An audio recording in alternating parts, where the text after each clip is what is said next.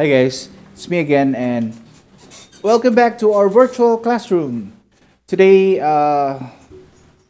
we'll be talking about a new topic. But first, let me just say thank you for everybody for the cooperation, for the understanding.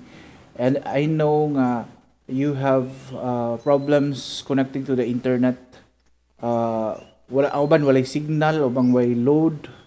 But we all have to perform our duties.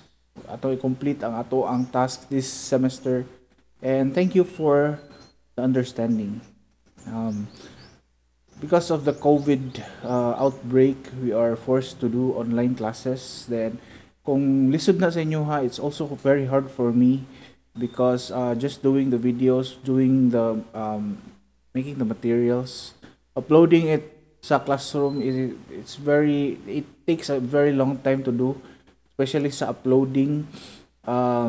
Makaingon lagi ko usahay nga mas daghan naman ako gitrabaho ani kumpara sa naara ko diha nag-istorya ta. Pero it's okay and uh, padayon ta. And probably mahuman na ning COVID, padayon na ta sa classroom. Pero kung wala, karon nga wala pa, ato lang sa dyan yung i-sacrifice. Okay, so enough drama. Drama naman tayo eh. Let's do this. Control structures. So I will be talking about the control structures. I will keep my lectures shorter, mga 10 minutes or less siguro kay medyo dugay jud siya ang upload, especially karon nga ang mga tao, people are staying at their homes and the base stations, I think the kanang mga internet service providers na to ilang mga stations are clogged up with traffic because the people are using internet sa ilang balay, tanan naggamit sa internet. Maunang hinay ang atong connection tanan, dili lang kay kamo ako pud. So ato lang ni paspasan atong lecture nga it will take around mga 5 to 10 minutes or less. Okay, control structure. Ang ato ang outline, we will be talking about this video. We will be talking about the control structure, definition, overview. The types of control structures, daghan na siya tulo ka types, and we'll be talking about the first two karon. Control statement and ang mga example ana niya, asa na siya gamit sa mga applications nga gagagamit sa mga control structures. Okay, first of all, what is a control structure? The definition, it is like a block of programming that analyzes variables and chooses a direction in which to go based on a given parameters.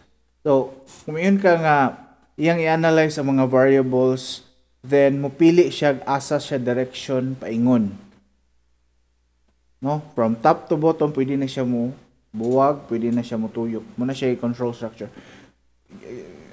Imo lang timan-an, control structure, nag-control siya. Siya may structure nga nag-control sa imong program. The term flow control details the direction the program takes. So, kung mayon kag flow control kanang term pasabot na asa paingon ang imuhang code. So, are ba siya left, are ba siya right, or are ba siya mutuyok ba siya from the bottom to the beginning. Lisod-lisod gamay una-una pero hatag-tag concrete examples ba. There are three types of control structures. The very first is the sequential. Muna siya ang default control structure. Statements are executed line by line in the order in which they appear. Ang pasabot ani niya sa ato ang previous examples, pagsugod yun yung program, you already using a control structure. Ang tawag na niya is sequential. From top to bottom, nagdagan imuhang code by sequence. So sugod sa begin, then nag-scan F kag score, then print F kag score, then end. Walay laing choice but top to bottom mo na sequential. Ang ikaduha nga control structure is the selection control structure. Unsa man ang selection? From top to bottom, somewhere in the middle na siya murag branch or condition. Mo select siya, ari ba siya sa right or left, ari ba siya sa true or false. So ang selection structure this is used to test a condition. Na siya condition. A sequence of statements is executed depending on whether or not the condition is true or false. So dire na mo-apply ang ato ang relational o logical operators nga atong i-discuss previously. So sa example lang ko ng flowchart, basically ang flowchart is ang logic niya is mo accept og score, i-determine kung ang score pasar ba or dili. So unsa may pasar nga score 75 pasaka. Unsa may hagbo nga score 75 paubos. Oh no, 74 paubos. Then i-printf niya ang score. Now, are dere begin scanf score atong gi-inputan og score. If score is greater than or equal to 75, naa siya'y lain nga path. Kung true gani nga ang score dako or equal sa 75, mudagan siya diri, musulti siyang passed or printf passed. Else, if ang score niya dili siya dako or equal sa 75, meaning false, ari siya dagan diri. So what siya failed. Then, tagak siya diri, printf score. So na instead of mudritsyo ra siya diri score, mo print pa siya og passed o sa pa siya mo print sa score. So ang previous is gikan diri nangayo siya score, ni print ra pud siya score after diri ni print siya og status sa score passed kung greater than equal to 75, and if false na siya ara siya failed, usa pa siya mo print og score. So naay duha ka printf diri nga sa flow sa program, usara jud ang iyang i-print. It's either aning duha. It's either passed or failed. Usa pa siya mo print og score. If you have further questions, galibog mo ani nga concept, write it down in the comments. I will try to answer everything nga inyohang ihatag nako, inyohang i-ask nako. Or you can always use the classroom para mo message sa comment section. Okay, another type, the third type na natay sequential, na natay selection. The third type is iteration or repetition, balik-balik. So kung naa kay wala pa ko gahatag o flowchart diri, because we will come to it soon, eventually mas kuan ni siya, mas medyo mas advanced na siya gamay. Unlike sa selection nga naatay condition, ang iteration kay naghihapon na siya condition, pero kung ang condition ang true ang condition, mubalik siya sa sinugdanan sa code or sa asan nyo siya dapita pabalikon. Repeatedly executes a series of statements as long as the condition is true. So kung ma-false na siya, ma-exit na siya sa loop. For example, mayingon nga, please enter a password. So kung enter kag password, sayop ang password. So ang ihang condition ana is, if the password is wrong, ask again. If the password is wrong, ask again. Then kung makasud na ka, if the password is wrong, nya true naman, di na siya mo ask again. So mo na yung mga example sa iteration. Ato lang ni detail puhon kay taas-taas na siya example. There are also 3 types of iteration statements nga ato ang i-discuss. What is a control statement? A control statement is a statement that determines whether other statements will be executed. So kanang control structure, para ma-implement na magamit ang control statements. Kanang control statements mura ni siya og kanang function og porma na ni siya open close, pero sa sulod sa open close niya is open close parenthesis, ang sud ana niya is condition. Example na to dere sa mga control statements kay if natay if else nasa tay switch, sa iteration naatay for, naatay do while, and I while. I hope that the group that kanang kuan ani kanang ilahang topic kani siyang iteration is prepared na mo kay i-upload na lang niyo daan ang inyong mga topics ang inyong report.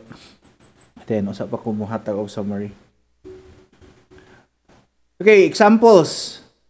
So mo login ka, katong giingon ako kanina, mo login ka sa Facebook. Kung sayop ang imuhang kuan, sayop ang imuhang login, mubalik na sad ka, mangaya na sad siya. Kung sayop imong login, balik na sad siya. Kung dili sayop, meaning sakto na imuhang pag-login, moderate na siya susud sa imong profile. Now, ang pag-determine kung sayop ba ang imuhang credential, imong username o password, selection na siya. Kung pag-determine. Ang pagbalik-balik na niya, mo na siya iteration. Lain ng example, battery. Kung saan pagkahibaw sa battery nga full na ang iyahang, usa pagkahibaw sa cellphone nga full na iyang charge. So na siya code sa iyahang chip nga musulti nga fully charged na siya. Kay kung wala pa na nga code, wala pa na nga condition, mabuton yung battery, ma-overcharge na siya. Or kung ma-drain na siya, ma-shutdown ang cellphone, na siya gamay nga battery, naagihapon na siya gamay nga charge ana niya, pero dili na niya hot doon para mas karang time gani sa battery. Bantay man inyong battery inyong cellphone. Bisag malubat na, mamatay na, abtan og pila ka hours, i-on ninyo dayon, i-on ninyo ang time, ang uban nga mga information is still there. It's because napaghihapon na siya gamay kay nga charge. Dili na makapasiga sa cellphone pero makakuha na siya makasave na sa ubang information nga na sa battery. So kung padong na siya drain or padong na siya low-bat, musulti siya sa system. Kinahanglan shutdown na nimo kay kinahanglan natay reserve gamay. Kung padong na siya full or kung full na siya, musulti na siya sa system nga ang condition musulti sa system nga kinahanglan na nimong i-stop ang charging, i-cut nimong charging kay mubuto ato ang battery. Muna na siya. Example sa selection. Now, diri ATM. Input ka sa imuhang PIN. Kung sayop imong PIN, pa-inputon kag balik. That's iteration. Kung sayop imong PIN, iha ka ng condition, iha nang i-test kung sayop ba or okay, muna siyang selection.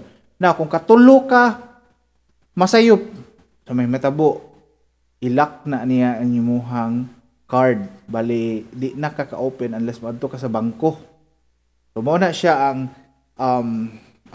another example sa selection o sa iteration. Daghan rin ng example. Okay, the last example sa game. Selection. Selection. So may metabuan ni kung ang life meter ni Eddie Gordo maabot sa 0. Meaning, mudaog ni si Armor King. Mudaog ni. Kung magduwa mo ML, ang inyong bantayan ra, inyong harang life meter o inyong mana or kanang energy meter. Kung mahurot ang life, meaning, mo respond na pud mo. What na sa mo pila ka seconds, pila ka minutes. Kung mubo mo og mana, pasabot, ngita mong item mga makapasakas mana nimo. So ang pag-determine kung makagamit ka sa usa ka skill, selection na siya. Ang mag-determine kung namatay na bang character or buhi pa ang character, selection na siya. So kung ganahan ka mo continue sa game, that's iteration, balik. So dili man na mayon ka nga gabuhat na sa kaglaing code na ipabalik-balik ra na nila ang code nila silang program. Okay, so I think that's it. It's already 15 minutes. Thank you very much for watching. I hope you understand what I'm talking, what I'm discussing about. Ato ang topic is about control structures, and I will be posting another video specifically sa conditional control structure, if then else, if else then switch. And see you again real soon. Bye.